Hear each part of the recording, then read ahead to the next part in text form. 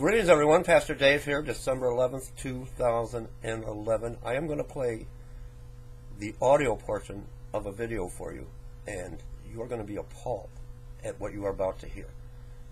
Without further ado, let me play this, and then I want your comments. This into the record, and I know that I have the, I guess I'll say the privilege to do that. But I'll go on to another subject matter here that's, I don't know if it's more egregious, but it's plenty bad. This is a memo dated September 14th, 2011. Department of the Navy, Walter Reed National Military Medical Center, up on Wisconsin Avenue, Bethesda, Maryland. Visited up there and visited wounded a number of times. And this memo is from the commander of Walter Reed National Military Medical Center. Subject, Wounded, Ill, and Injured Partners in Care Guidelines. Policy memo number 10-015, and there's a bunch of other stamped numbers here that do reference off of the website. And it gives some directive about the purpose, applicability, official, wounded, ill, and injured partners visits, how they should be conducted, etc. And policy according to patient and family-centered care, Mr. Speaker. Children in good health, the age of 18, are encouraged to participate. It goes on. Here's how the family should conduct themselves in visiting the wounded. Here's the intensive care units, how we would do that. Here are exceptions, visits before or after the established hours, how that might work. And then visitation for certain kind of patients, etc.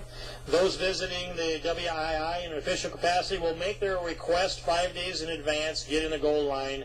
A number of these provisions, as I read through here, the family, the leadership, members of the executive, this memo directs towards the executive, the legislative, and the judiciary branches of government, members of the executive, legislative, to include professional staff members, judiciary, active duty, general flag, and senior executive service personnel, is telling all of us, members of Congress, the President and all of his people, the judiciary, the judges, the judiciary branch, and all of their staff, or at least the legislative staff,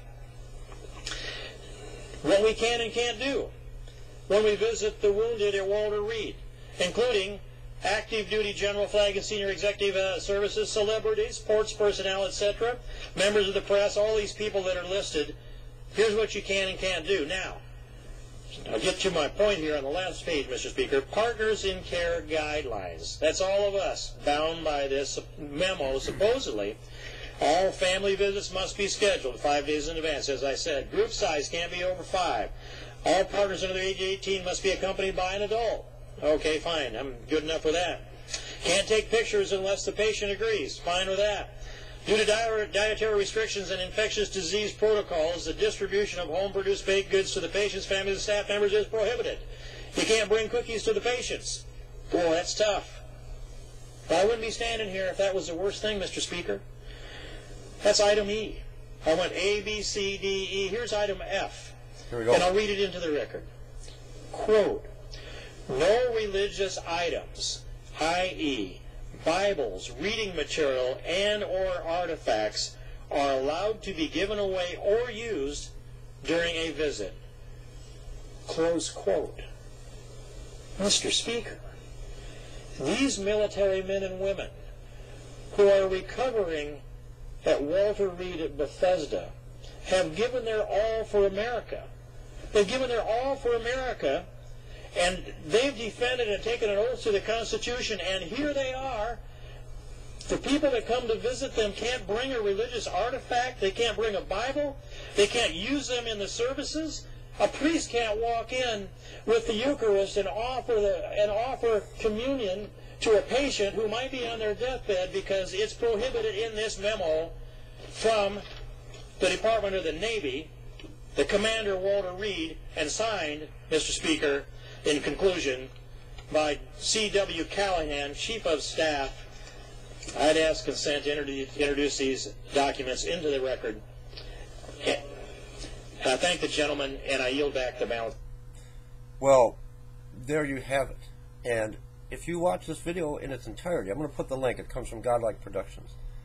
The first half of the video is how Congress had passed into law that in the military, our United States military, you cannot have same-sex marriages performed. Our Commander-in-Chief, Barack Obama, overrides that law and goes and tells the military and the chaplains, you have my permission. You go ahead and perform same-sex marriages. And now this. Now I have another article. And you don't think we're in the last days?